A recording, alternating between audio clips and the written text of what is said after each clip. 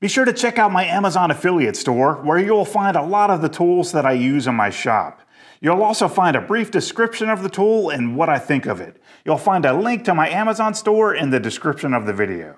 Today I'm going to make a lidded box for my wife, and I'm going to use 5/4 cherry that I can resaw right down the middle, and I'm going to use this lumber to get continuous grain all the way around the box, and that makes it look pretty cool. And I'm going to show you how to do that process coming up.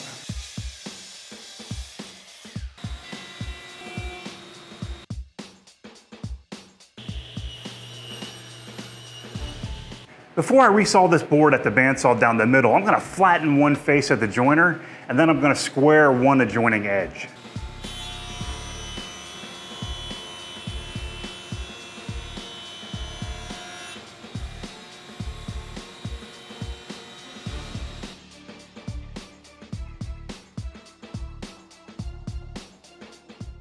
At the bandsaw, I'm going to resaw this board right down the middle, and I'm going to put the freshly face jointed side against the fence of the bandsaw, and my squared edge is going to go against the table.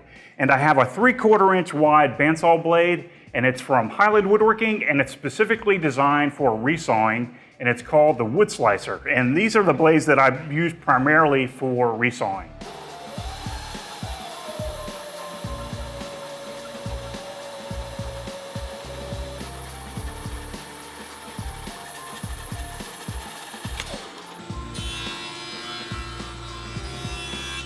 With both of the resawn faces flattened at the joiner, I can plane the opposite faces to thickness.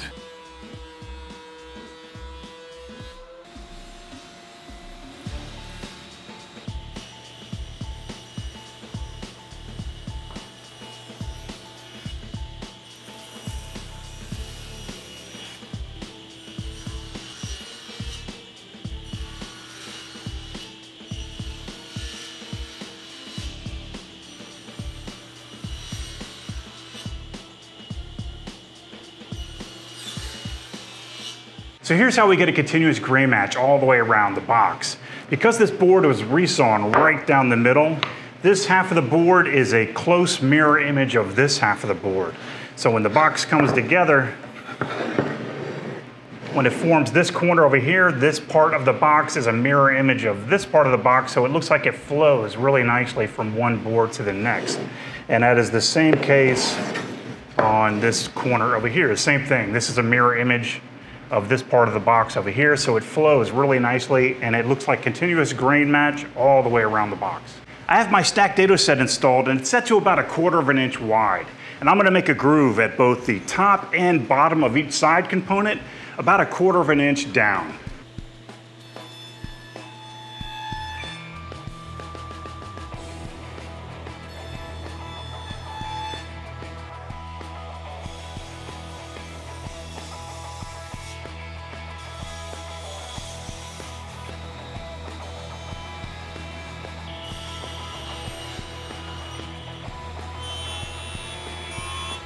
This board was too wide for my joiner, and I had to overhang the joiner by a little bit, and this section that I couldn't get at the joiner, I'm going to get with a hand plane.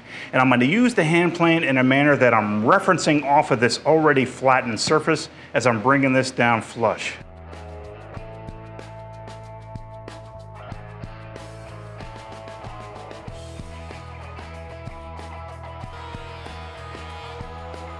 I have the top dimension to thickness, and I also have a dimension to rough length and rough width.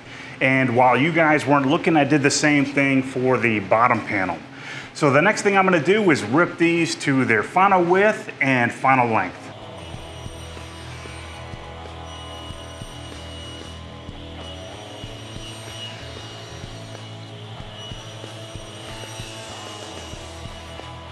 I need to make a groove all the way around the perimeter of the top panel so that it leaves a tongue that fits into the side pieces.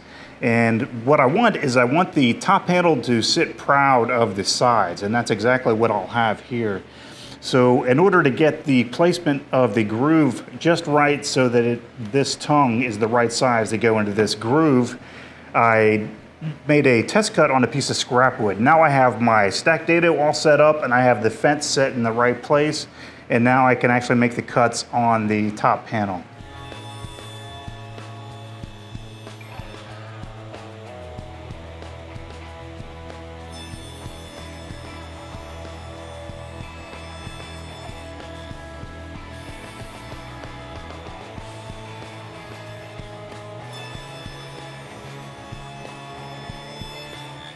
The bottom panel is too thick to fit into the 1/4" groove in the side pieces. So I'm gonna make a rabbet all the way around the perimeter of the bottom panel, and because I already have my stacked dado set up, that's what I'm gonna use to make the rabbet.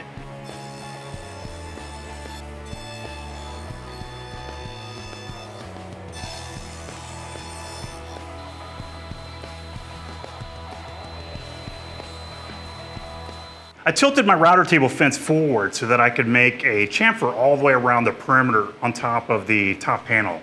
Now I've already made 2 passes and I just moved the fence back a little bit more, and I'll take one more final pass.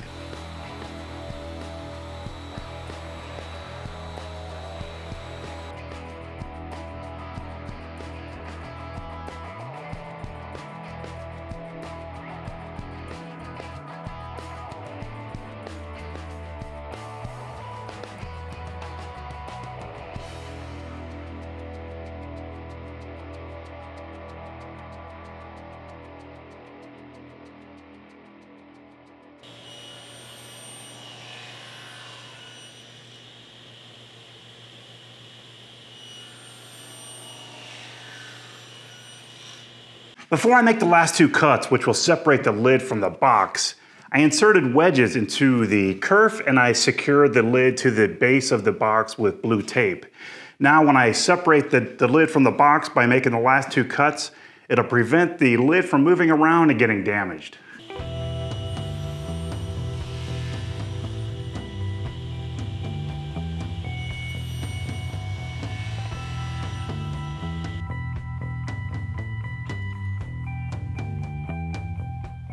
The next thing I need to work on is the liner, which is going to go all the way around the inside of the box. And it's going to be tall enough so that it forms a little bit of a lip, and that lip is going to secure the lid in place.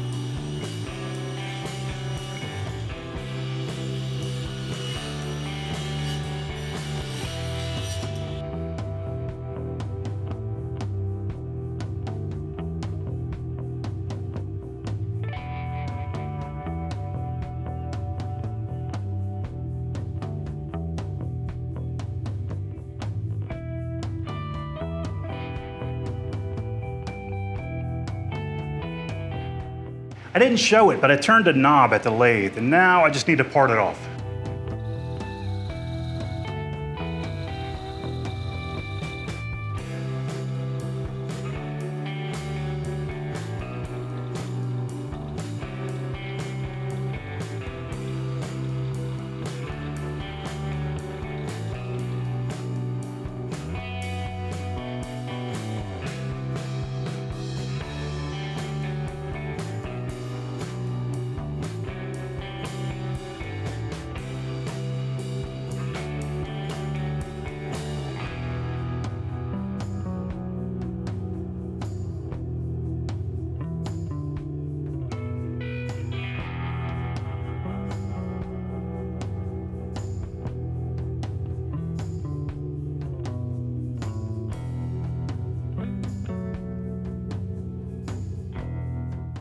If you like what I'm doing here at Garage Woodworks, I hope you'll consider becoming a supporter through Patreon. And you'll find a link to my Patreon page in the description below. And also, if you're not already subscribed to my channel, go ahead and click the subscribe button below. And I'll see you all next time.